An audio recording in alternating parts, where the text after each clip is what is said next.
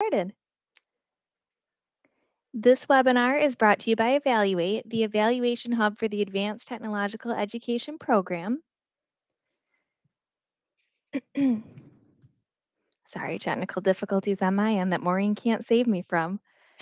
Evaluate envisions an ATE community in which evaluation is valued, systematic, and used to improve the education of technicians in high-tech fields. And we do this by engaging with the ATE community, providing information, expertise, and tools to advance high quality evaluation. As Maureen mentioned earlier in the chat, we do have the slides and resources from this webinar already available on our website. You can also download them by following the link that you'll see on the right-hand side of your screen. And the recording will be available within a few days, and I will email that directly to you. I'm Samantha Hooker. I will be the moderator for today's webinar. Lissa Wilson-Betjo is our presenter today, and she's the principal investigator of Evaluate, which is located at Western Michigan University. I want to thank our team members who helped us behind the scenes. We have Maureen Green again in the chat, Lori Wingate, and our copy editor, Carolyn Williams-Noren. We also had quite a few members of the ATE community who were really helpful in helping us develop this webinar. So we'd like to thank Ellen House, Elizabeth Hawthorne, Blake Urbach, Elaine Kraft, Pam Silvers, and Emery DeWitt. And before we get started, I do want to point out that the views expressed in this webinar are not necessarily those of the National Science Foundation, but those of the presenters. And now I'm going to go ahead and turn it over to Lissa. Wonderful. Thank you, Samantha. And thank you all for being here today. I'm excited to talk with you all again. Some of you we saw at our webinar last month, and some of you I met in person at the Force ATE workshop in Maryland. So we are really excited to really get into the details today of what goes into an evaluation plan for an ATE proposal. And I'm sure that everyone is just as excited as we are that the new ATE solicitation was recently released. And so I was just so happy to see the commitment to evaluation and having a really robust evaluation plan really remains in that solicitation. So please feel free to bring all of your questions and comments. You can leave them in the chat window on the right side of your screen at any point throughout the webinar. I have Samantha and Maureen who's going to help me keep track of that, and they'll go ahead and flag the questions in the back end, and then we'll bring them up at, we have a few question breaks spread throughout. So, all right, I'm going to go ahead and actually hide our cameras just so we can focus on the information on the screen. But we'll turn the cameras back on for question breaks. So just a reminder, if you were or were not able to join us in June for the first part of this webinar series, Evaluation Essentials for Non-Evaluators, the recording and all the resources from that webinar are available on the Evaluate website. But I want to start today with just a really brief recap to remind you to get your head in the space of evaluation, right? So evaluation is fundamentally about learning about what works and what doesn't work in order to improve your project, and then sharing those learnings back with NSF for accountability and providing evidence of the effectiveness of your project. So NSF does require, and still in the new solicitation requires, that all ATE projects be evaluated. So they don't do this just to make your lives busier, but because they truly believe in the value of evaluation. Celeste Carter, who is the NSF ATE program director, she says, if you don't evaluate and assess your activities and outcomes, you can't know if the project was successful. Evaluation also provides the project team with data to convince others of the success of the project, as well as contribute to the body of knowledge in that particular area of STEM. I'm going to call attention to that first part of the sentence, right? If you don't evaluate, you can't know if your project was successful.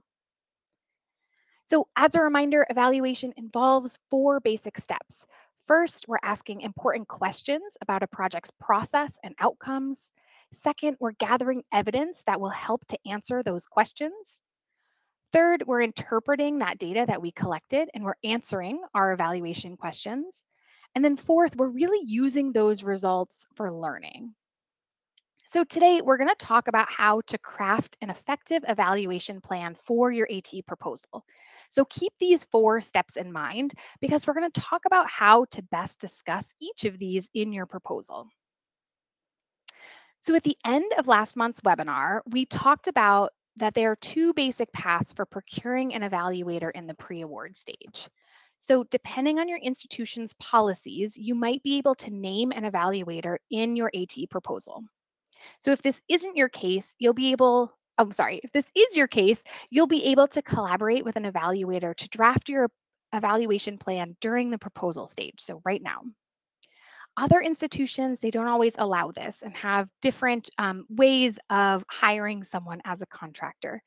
And so this means if you are not allowed to name an evaluator or work with an evaluator on your proposal in the pre-award stage, the project team is going to be the one responsible for drafting your evaluation plan. So this might be a PI, a co-PI, maybe a grant specialist on your team. So I want to start off, uh, ooh, this is supposed to be a poll, but I don't think I turned it into a poll, but that's fine. So I just want to start off by getting the temperature of where everyone is. So using the chat box on the right side of your screen, just type in whether or not you know your procurement policies at your institution. So will you be able to name an evaluator in your ATE proposal? Yes or no, or you're still not sure. So go ahead and type that in the chat and we'll get a sense of where people are at. So I see a yes, still not sure, still not sure. Yes. Currently in the bidding process. Nice. Ooh, I see a lot of yeses. That's so exciting. If our sole source purchase request is approved. Yes, Sarah, that's a good thing to look into. We're not sure, Nicholas. Yeah. So for those of you who are still in that not sure area, make sure to you're talking with your grants office and really understanding what the policies at your institution are because they do change from college to college. So I'm actually really excited to hear that a lot of you have and that you're able to work with an evaluator up front. So I think that instead of really having to write all the details of your own evaluation plan, this webinar is really going to give you that big picture of what should be in the evaluation plan. So you can really meaningfully engage with your evaluator and discuss how to make sure that that evaluation is seamlessly fitting in with the rest of your proposal, because that's what reviewers want to see. Okay, so like I said, we're going to focus most of today's webinar on identifying and describing 5 essential elements of an evaluation plan for ATE proposals. So nearly all NSF proposals are limited to 15 pages. So here on the screen, you can see little page thumbnails are images from one of Evaluate's previous proposals. So out of these 15 pages, we dedicated a page and a half to evaluation. And we recommend that all ATE proposals dedicate about 1 to 2 pages to describing their evaluation plan. So in these pages, you should identify who's going to evaluate your project, identify the evaluation questions that will be answered, describe how you will collect data to address those evaluation questions, and also explain how you're going to make sense of those data through analysis and interpretation. We'll talk about that more. You should note how the information from the evaluation is going to be communicated, how it's going to be shared, and how the project is then going to use that information, right? What are you going to do with it? And you'll also want to convey a timeline for the evaluation. So you'll see in Evaluate's proposal, we did include the evaluation timeline with our project timeline, as you can see here. So we're going to dive into more details on each of these elements, which means we're going to cover a lot of information today in a short amount of time. But everything that we talk about has been summarized in our ATE evaluation plan checklist. So we really hope that this resource helps you to remember what we reviewed today and then really apply the concepts to your own proposals. So if you'd like, you can download this checklist. It's going to pop up in a second. Let's see.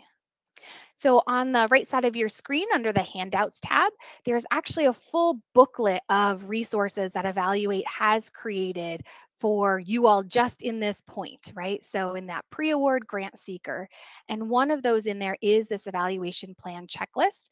And every resource that I talk about or point to today will be in that handy booklet, or I guess it's just a PDF when it's digital. Okay, so let's start with that first element that we talked about, the naming of an evaluator. So NSF does like to see a specific evaluator named in your proposal who is committed to working on the project, but they also understand that that's not always possible. So if you're unable to identify an evaluator in your proposal, make sure to state why you cannot select an evaluator and what your plan is for finding an evaluator when the grant is funded. So the first element that belongs in here, right? Identify your project's evaluator if you can. So again, once you name the evaluator, briefly describe their qualifications and how those qualifications match with the evaluation plan for your project. This part is really important, the matching, right? So for example, if you have a highly quantitative evaluation plan, the evaluator needs to show that they have experience in quantitative evaluation. Then make sure to reference the evaluator's biosketch and letter of collaboration, which should be uploaded with the proposal as supplementary documents. So those documents are not included in those 15 pages. And the biosketch now for the evaluator as well should be through SciNav. I always forget how to pronounce that. But same as the PI, the biosketch gets uploaded through there. Thank you.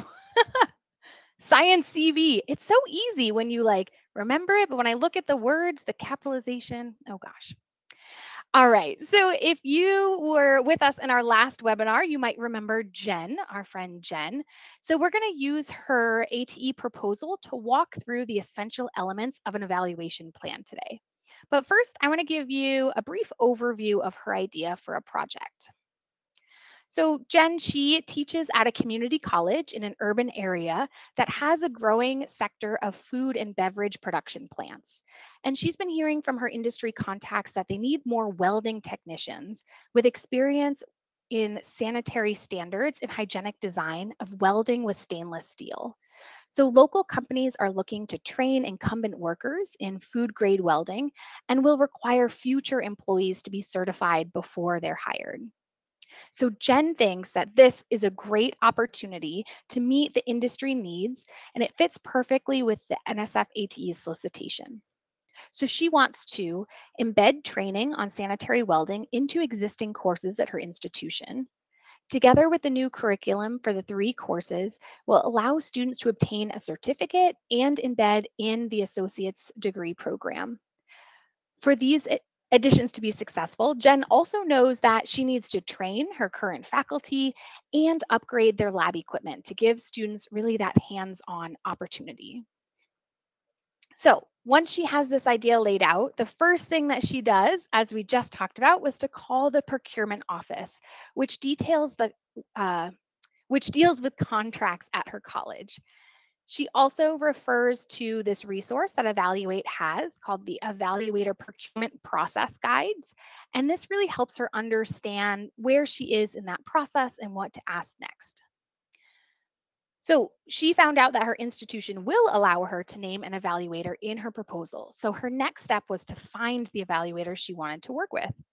So she used Evaluate's guide to finding and selecting an evaluator to know where and how to search. Then she conducted interviews with a few evaluators until she found someone that was a right fit for her project. So if you can't hire an evaluator until you've been funded, you're going to follow the same process after receiving a green light from your institution. Okay, so the next section in your evaluation plan, you need to identify the evaluation questions. So these questions, really serve as the foundation of your evaluation. So it's important to consider them carefully and talk with your evaluator in what you want to learn as a project. So in this section, make sure to list the key questions the evaluation will address. So these are big overarching questions about the project's quality, impact, or effectiveness that the evaluation will answer based on evidence. So we're talking about 3 or 7 questions, not 20 or 30. So they should be about the big picture, not about specific counts or measures. So you want to be sure to include questions that are about both about implementation and about outcomes. And it's important that the evaluation is clearly aligned with the project's goals and activities. So this is repeated a few times through the ATE solicitation. You know, while this might seem obvious, proposed project activities, they shift and they change as you develop your proposal. And sometimes you just need to make sure that you go back to that evaluation, go back to your evaluation team and revisit to make sure that this plan really has been updated along the way with your activities to make sure it matches your activities, your goals, and your intended outcomes. So, what makes a good evaluation question? Well, evaluation questions should first of all be evaluative. So I know that sounds redundant, but a non evaluative question might ask, how many students did the project serve? So this question is asking about a single data point. If the answer to this question was, for example, the project served 100 students, could we really determine whether that was good or bad? Well, not necessarily based on this question. Therefore, this question is not inherently evaluative. If we rephrase our question to ask what was the project's impact on program enrollment, we could determine whether the program enrollment increased, if it decreased, or stayed the same since the project was implemented. So, this type of answer is more meaningful and more evaluative than just saying that the project served 100 students. So, second, good evaluation questions should be reasonable. So, this means that questions are linked to what the program can practically and realistically achieve or influence. For example, asking whether the project increased hygienic welding employment in the entire state may be an unreasonable expectation of the project given time or resources. So, we want to avoid evaluation questions that are outside of the scope or resources of the project. Instead, we might ask, to what extent did students served by the project find employment in the hygienic sector? So this question is more suitable to the expectations of the project. I think this piece about a reasonable evaluation question is particularly important when we're looking at that small scope project, right? Because that budget is a little bit smaller, the scope of the project is a little bit smaller, and the evaluation should be as well. So, third, good evaluation questions should be specific. So, questions should clearly identify what will be investigated in the evaluation. For example, if an evaluation question asks, did the project increase instructor effectiveness? We're kind of left asking, what is instructor effectiveness? How is that really defined? So we don't want vague questions that are stated in overly broad terms. This introduces unnecessary confusion into the evaluation. Instead, we could be more specific and ask, to what extent did participating instructors increase their knowledge about sanitary welding techniques? So this question more clearly states the expectation of project outcomes. Fourth, a good evaluation question should be answerable. And so by this, we mean that questions should be able to be answered given accessible data and resource constraints. So if we asked, for example, to what extent does the project affect long-term persistence in STEM careers? This would require long-term tracking and follow-up with students over years, potentially decades. So this really isn't feasible given the typical 3-year ATE grant. Instead, we might want to focus on a more short-term outcome, such as, to what extent does the project affect students' interest in pursuing a future career in STEM? This question, it's much more feasible to answer within the constraints of an average ATE grant. So finally, when considering the set of evaluation questions, you want to make sure that they are complete in thoroughly addressing the purpose of the evaluation and evaluation users' information needs. So by this, I mean that all important aspects of project activities, as well as their intended outcomes, should be addressed by the evaluation questions. Mapping evaluation questions to a logic model can be a really great way to ensure the completeness of your evaluation questions. So, if you're not already familiar, logic models are a way of visually communicating a project's activities and outcomes. Logic models, they are not required for the ATE program, but they are a really great way to show the overall design of a project, and they can be really useful for evaluation planning. So here on the screen, you can see a few thumbnail images of various logic models from ATE and other STEM education projects. So let's take a look at what a logic model for Jen's proposal might look like. So a basic logic model typically has the following columns across the top. Activities, so these are what a project does, creates, or delivers. Short-term outcomes, mid-term, and long-term outcomes. So here, you know, every logic model looks a little bit different in terms of what these columns are, but the point is to succinctly communicate what the project will do and what the changes the project intends to bring about through those activities. So that's really what we're looking at when we say outcomes, the changes the project intends to bring about because of the activities. So, as we discussed before, Jen's primary activities include collaborating with local industries to understand their needs, developing content to embed in the 3 welding courses, develop and offer a professional development for faculty, and purchasing new lab equipment. So, from those activities, right, we're looking at a new certificate being created and faculty gaining knowledge and skills in hygienic welding. With the certificate being offered and faculty trained, we would expect to see students gaining knowledge and skills in hygienic welding. They also will gain hands-on experience due to the new lab equipment and instruction activities. So that's really important. If you are purchasing equipment, you want to make sure to talk about the outcomes of purchasing that new equipment or technology.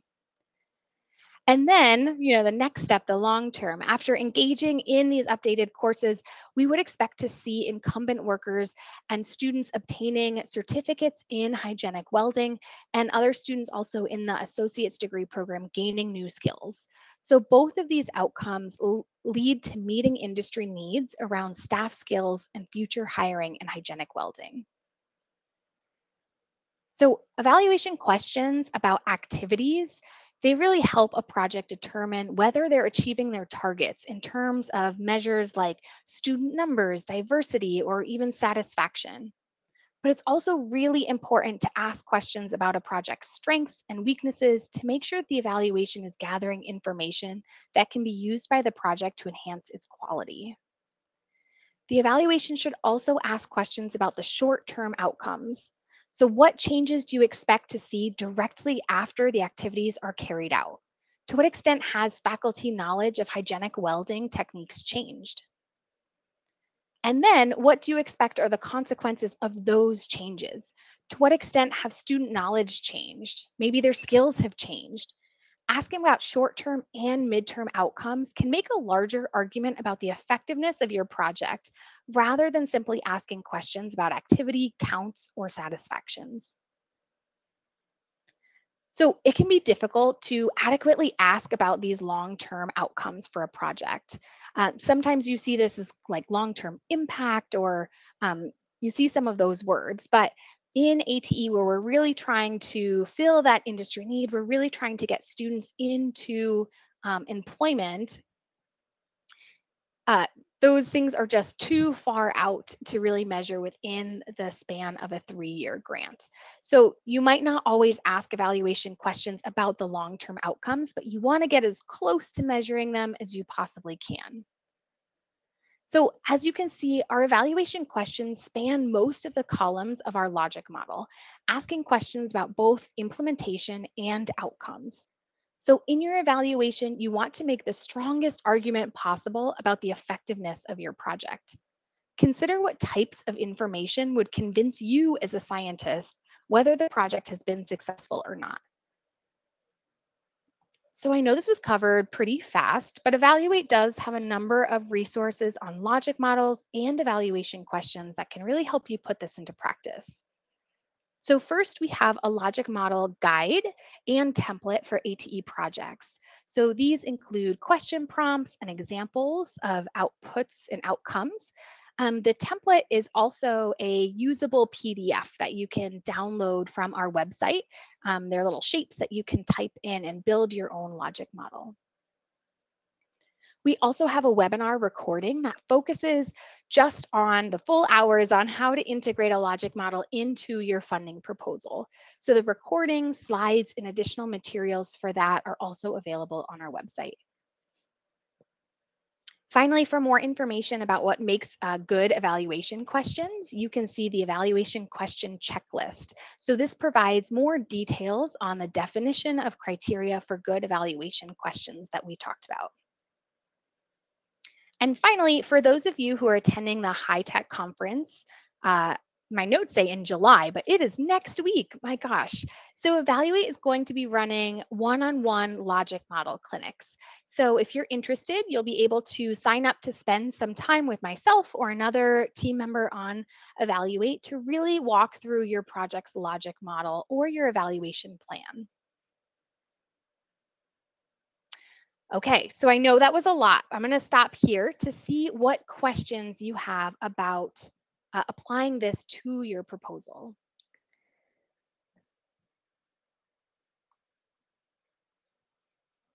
Okay. And right now, we don't have any questions, but we'll just give you a moment. If you have any questions, you can enter them into the chat and we'll go ahead and ask Lisa.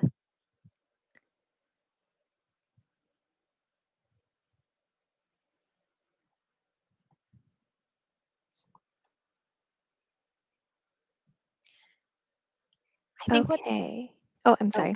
oh, I was just going to say what's funny about evaluation questions is at the outset, it always seems simple and straightforward. And then when you really get in there and you start to develop your own evaluation questions, it can seem a lot trickier. So remember, those resources are out there to go back to reference. Okay. And Lisa, can you tell us the level of description of evaluation design that's expected? Yes. So I see that you also wrote there, Lauren, experimental, quasi-experimental, etc. So I will say, the primary user of an ATE evaluation is the project, right? So really thinking about the data, the learning needs of the project, what you want to know, and how you're going to use that to improve. Rarely do you have the resources, whether it's time, data, to really get that experimental or quasi-experimental design. In fact, I don't think I've ever seen a true experimental design in an ATE evaluation. I've seen some creative quasi-experimental designs in longer running projects like centers or those who have been funded a few times in a row. But there's no expectation that those kinds of designs be used, right? You're not being asked to provide causal evidence, right? You're really trying to provide meaningful information to the project for purposes of improvement. Thank you. And can logic models be included in an appendix? No, it cannot. So do not, if you decide to include a logic model in your proposal, don't put it in your supplementary documents. A few reasons for that. One is reviewers aren't required to look at those supplementary documents. Two, NSF much prefers you to put them in the body of those 15 pages if you want to include one. So again, a logic model, a theory of change, any of those types of visualizations are not required, but gosh, both as an evaluator and as someone who has sat on review panels, they are so helpful. In the solicitation, there is a line that talks about making sure that your project has a really clear vision of technological education. And that's really where I see this logic model coming in, of you being very obvious and straightforward about understanding the levers and the mechanisms within your context that can bring about the change you're hoping to make.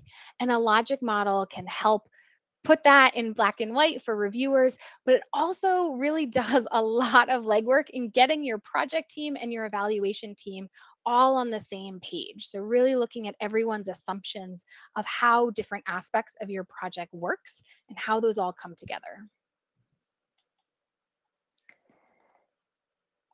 Okay. And how much space in your 15-page project description should a logic model take? Can it also be uploaded and researched? Oh, well, you just answered the supplementary. So I'll say how much space should it Yes, take you? don't do it in the supplementary documents. Um, the space one is a hard one, right? Because I see so many people who then want to fit it in, so they make their text so tiny and the margins small. Don't do that, right? Like if you if you find yourself making it so someone needs a magnifying glass or to zoom in, 500% in order to read it, I think you need to go back and really think about how you're condensing your message and making sure that you're focusing on the details that really communicate it. In terms of space, I think if you can get it to half a page, that's pretty good. And a lot of people will push back about even using half a page to a page for your logic model. But, it is so helpful to have that quick reference. Remember, reviewers who sit on this panel, they're reading, 6, 8, sometimes 10 of these 15-page long documents. And then at the end, they need to remember all of them. So something like a logic model or a theory of change quickly turns into this reference point for the reviewer as well. And then, I really encourage you to go watch that other webinar about logic models that really talks through the benefit of a logic model for project improvement, project planning, and for evaluation purposes. Okay. And our last question we have for this break is how long do you find it typically takes to develop effective evaluation questions? A lifetime. Is that an appropriate answer? No. I will say, I think evaluation questions, making sure that they are meaningful and that they're evolving along with a project is something that is never quite done. But when it comes to developing effective evaluation questions for a proposal, I do think that that could be done. Um, I think a few meetings would be a good idea, right? So if you're working with an evaluator, make sure that you are providing them as much upfront documentation as possible. So if you have a draft of your proposal, great. If you're not quite there yet, maybe send them a page summary of what you're thinking.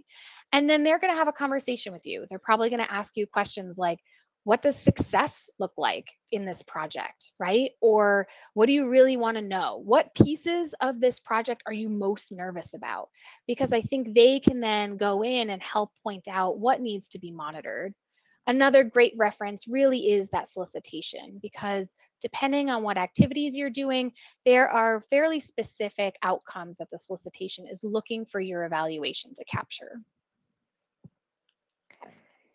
Okay. And I said that was the last question, but No, two more let's great keep going. questions popped Yeah, up. right. So I'm This just is going to keep great. them coming. Please do. If we are not able to select an evaluator prior to submission, is it safe for us to create the questions and logic models on our own for the proposal? Yes, in fact, you should. So even if you can't name an evaluator, you will need to include an evaluation plan in your proposal. And so that involves explaining how you're going to choose an evaluator when you're able to, the evaluation questions, and then the rest of the plan, which we're going to talk about in a second. So again, really look at that resource, that checklist of making an evaluation proposal. And remember that you can always reach out to someone at Evaluate because we are here to help. Yes, also we have some evaluators on. Can reference be made to a previous evaluation in framing evaluation questions? Oh, that's an interesting one. I'm going to say yes, but I think I would need more information. So Abba, if you want to talk about that more, send me an email afterwards and we can connect. Okay. All right. Okay. Wonderful questions. Thank you. We are going to have another question break. So remember to go ahead and throw your questions in if you think of them along the way. All right. So let's get into the exciting, I say exciting. They're all exciting, right?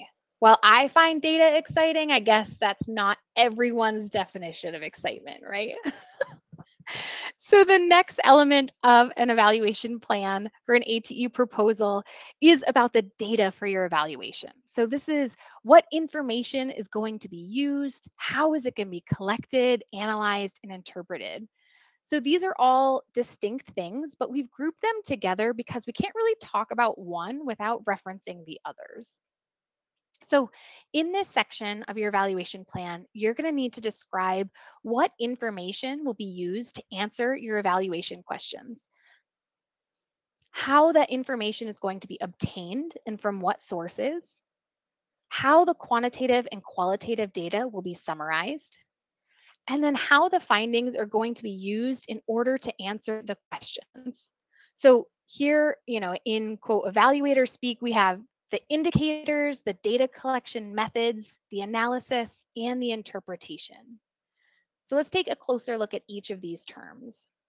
So indicators, these are the specific things that you're going to measure so that you can answer your evaluation questions.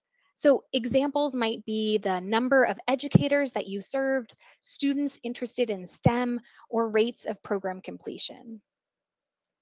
Data collection methods, this is how the information for the evaluation is being obtained, right? How is it being gathered? So data collection methods could include surveys, interviews, focus groups, or using existing student data. Analysis is the process of transforming that raw data into usable information. Sorry. So this might include identifying themes to the qualitative data, producing descriptive statistics like means or percentages, or maybe even statistic significance testing. So although they're often conflated, analysis is not the same as interpretation. Interpretation is what you do so you can actually answer that evaluation question. So to make meaning out of your data, analysis generally involves comparing findings to another group, prior year, or maybe a benchmark or a goal. So let's talk. Let's take a look at Jen's first draft of describing her evaluation data. So take a minute to read the excerpt on the screen and consider whether you see evidence of those four elements. So the indicators, methods, analysis, and interpretation.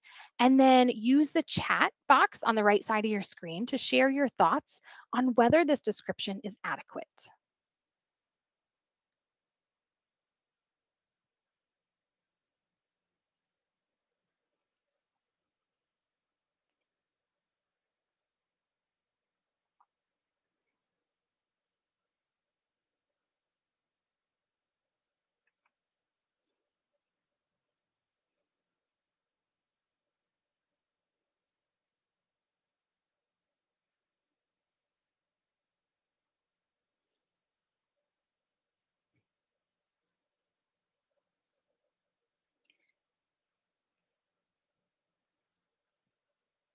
So, what do you think?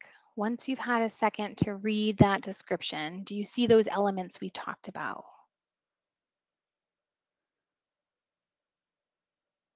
So, Liz says it's not indicating what's being measured, only the methods.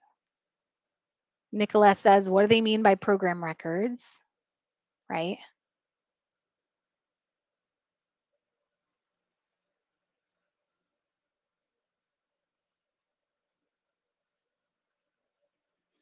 What else? Yeah, Susie. It's a really long sentence. Yeah, when we talk about clear writing, you typically want to stay 25 words and under. I can't count that quick, but it was a long sentence. It was definitely not clear, Scott. Yeah, and you know what else? Like, it's just a bit vague, right? Like, this description could describe a whole host of different evaluation plans, right? There's nothing that's specific or tailored to the activities of Jen's project. Yeah, I see it's kind of just like this repetitive hodgepodge of everything, right? And it's really missing, like Lauren, you're saying, those indicators and who is going to collect the data. Leanne, a lot of words to say nothing. Yeah. I, and I know that this kind of paragraph, right? We have those quote method words in there, right? Like using a mixed method approach, and we have quantitative and qualitative, formative and summative, right? And you want those words in there, but at the end of the day, you need to make sure that your evaluation plan is saying something, right? And is saying something unique and meaningful about how you are going to understand the impact of your project. So now that I have said all of that, right, you may be thinking to yourself, like, whoa, didn't you just say that I have to say all of this information in 1 to 2 pages? Yeah. So that's a lot of information to squeeze into a small amount of space. And you're probably not going to have room to go in depth about everything, but you do want to demonstrate that there is a concrete plan for collecting and using evaluation data. So, a really efficient way to present the data elements of an evaluation plan is to put them into a table like this. So we call this evaluation data matrix, right? I joke a lot that I think tables and matrices, right, are like an evaluator's best friend. It's such a great, simple, understandable tool to communicate a lot of complex information. So let's take a look at this table in particular. So here across the top, you see that I've written out the evaluation question. And then in that first column, you have the indicators that are going to answer that evaluation question. Then you see a column for the data sources and methods, again, for each indicator, right? The analysis that's going to be used and the interpretation strategy, right? So, as you might imagine, using this kind of format, it really forces you to think carefully about the data that you're going to collect, how you're going to get it, and how it's going to be used. Right. And so, actually, someone just mentioned this, the who is going to collect it, right? Yeah, Lauren in the chat. You could add that in here, right? This isn't like a strict template that you need to follow. Like, make it your own, but make sure you're thinking about how you're communicating the fact that this evaluation plan isn't just an afterthought, that you took a lot of time and effort to think about how this is feasible and realistic, right? And that there are these logical connections between your indicators, your data sources, analysis, interpretation. And then, of course, how all of those then connect to your project activities, outcomes, and intended changes that you're going to make. So if you want to put your data collection plan into a table like this, we do have some guidance for you in our evaluation data collection template. I did just say it wasn't a template, and now I'm telling you here's a template. You could change it, it's just a PDF. So, but in this resource, you'll see that it includes definitions for each component here. So you can really think through what works for you. So in the next section of your evaluation plan, you want to briefly touch on communication and the use of information for your evaluation. So here, really make sure to identify what reports will be prepared and who will be receiving them. So at the minimum, you should have at least one annual evaluation report in advance of the annual report due to NSF, because you want to make sure to integrate evaluation findings into that report to your program officer. It's also good to mention how frequently the evaluator is going to communicate with the project team to really show that there is a feedback loop. So for our team, for the Evaluate team, we meet with our evaluator once a month and sometimes more as needed. So also note how the evaluation results are going to be shared with external audiences, right? So think about who else could benefit from the information. So you are likely very familiar at this point with the ATE specific review criteria, but these checkpoints are really embedded into the review criteria, right? So one, is the evaluation likely to provide useful information to the project and center? And two, will the project evaluation inform others through communication and results? Right? So reviewers of your proposal are looking at these different elements. So make sure to demonstrate that they're going to happen throughout your proposal. I am actually going to skip over this next poll, but if you want to look at it, there are examples of communication and use in the slides that are available for download. I just want to make sure we have time for all the questions. So if you're not sure what communications should look like between the project team and the evaluator, go ahead and check out our communication plan checklist. We also have a checklist for ways you can use your evaluation findings. So I know I've been saying that phrase a lot, like make sure to use your evaluation findings. Um, if you are not sure what I mean by that, go check out this checklist. It's so helpful to have these options kind of floating around in your mind while you're writing your proposal to make sure that you have a plan to get the most out of your evaluation. So finally, the last piece that you want to have in an evaluation plan is that timeline for the evaluation. So you need to identify when key evaluation activities are going to take place and show that there's a concrete plan for getting timely information from the evaluation. Again, a matrix, I love them, but it really is a great way to do this, right? Sometimes we see these called a Gantt chart. I just made this in Excel by filling in the cells. Um, But here in this timeline, by key evaluation activities, we mean things like major data collection events, when reports will be handed out, and meeting with the evaluator. So you can also include this evaluation timeline in the larger timeline for the project, right? So either in the evaluation plan section or in the larger project timeline, both are acceptable. So here's an overview of those 5 essential elements that you need to include in your ATE evaluation plan. So identifying an evaluator, if you can, listing evaluation questions, discussing your evaluation data, how those findings will be communicated and used, and including a timeline of activities. So to help you present the evaluation plan succinctly, right, within your proposal, like we talked about, it's a lot of stuff to put into 1 to 2 pages. We do have a proposal evaluation plan template that you can use, and this will really show you one way to organize that information effectively.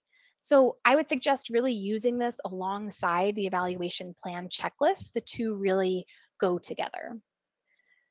There are a few other places where you're going to want to integrate evaluation into your ATE proposal.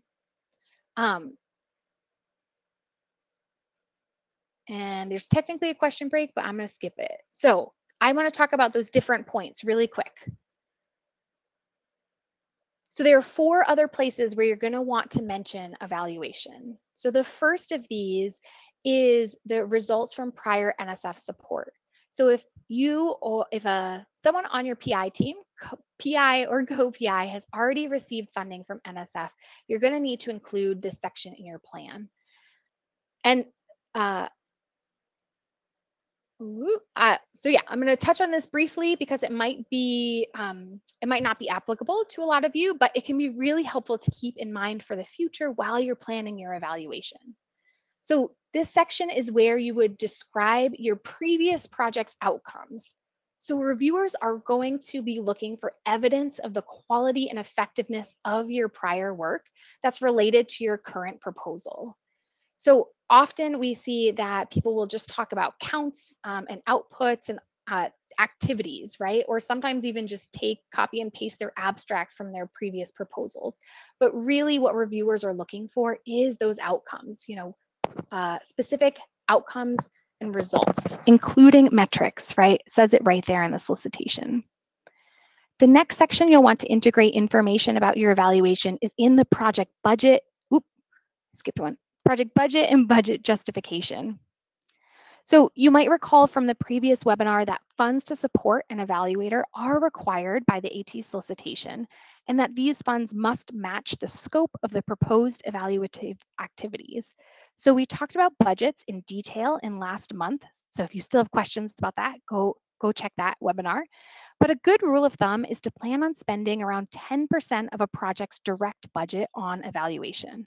And so this may increase or decrease as the project scope changes. So when it comes to the budget justification, there are a few aspects that you want to make sure to include. So according to the NSF's Proposal and Award Policies and Procedures Guide, a mouthful that people typically just say the PAPG, there are 3 main items that you'll want to address. So first, identify the hourly rate of the evaluator. Second, justify the time required for evaluation activities. So this should match the timeline and evaluation activities discussed in the evaluation plan section.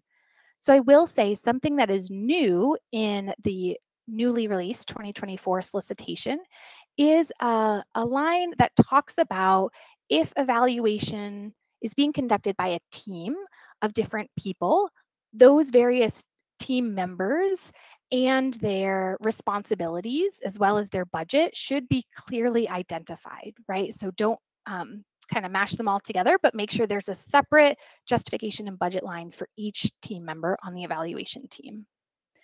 And finally, like I was just saying, outline the evaluator's main tasks and deliverables, but remember, for everyone. The third section, all NSF proposals require a data management plan. So this is one of those supplementary documents. And here is another place you'll want to integrate information about your evaluation. So this document can be up to 2 pages and must request the following. But the important part here is that when each of these refer to data, they're also talking about evaluation data, right? So make sure to include, to acknowledge your evaluation data in the write-up of your data management plan. And finally, all proposals should have references, which are separate from the 15-page project description. Including up-to-date and relevant references to evaluation literature in your project descriptors can really help to show that the evaluation is grounded in and building on current knowledge and practices.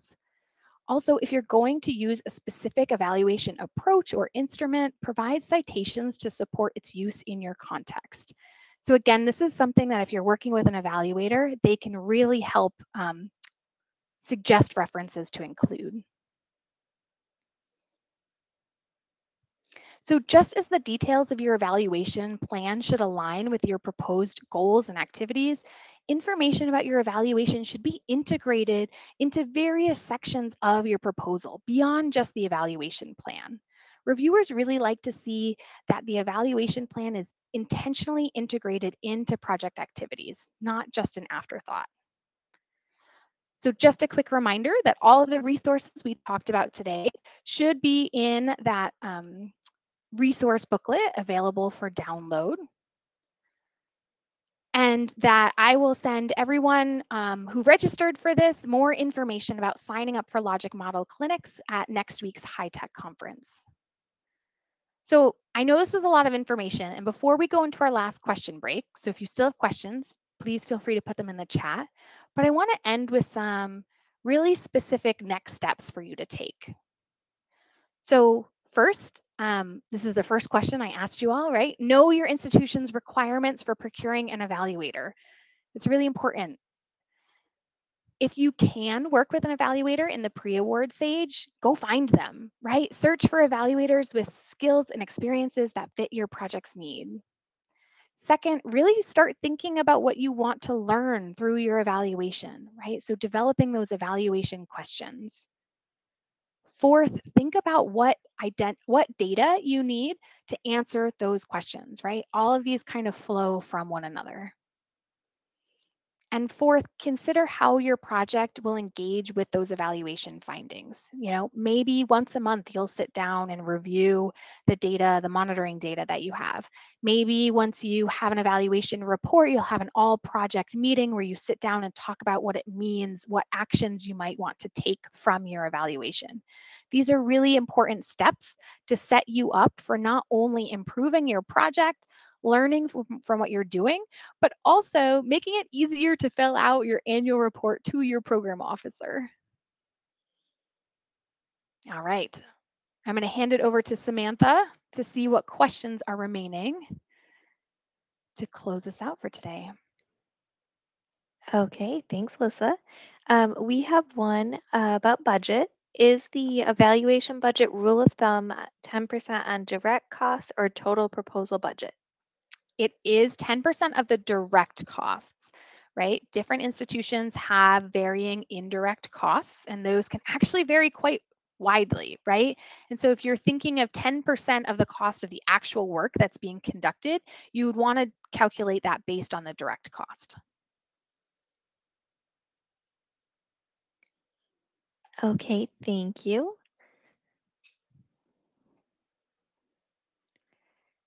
All right. Well, I will certainly stick around. If you have any more questions until the top of the hour, I will just send one more reminder before I hand it off to Samantha to close us out. Just a reminder, Evaluate is here to help, right? We are always happy to answer questions, to jump on a Zoom call. So as you're developing your proposal and your evaluation plan, if you decide that there's something you want to ask, want to bounce off of us, please reach out.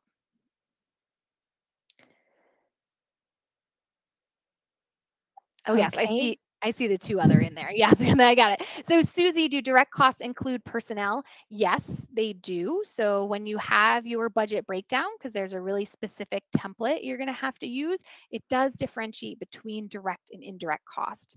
Um, so hopefully if you're with a mentoring program, hopefully your mentor can help you with that. Also, evaluators are really used to having this negotiation, so they can also help you calculate what that looks like. And then, yeah, Beth, Evaluate also hosts monthly web chats.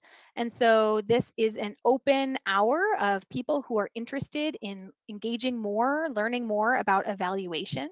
And so each month is geared around a different topic. We will go ahead and put the link to that in the chat box.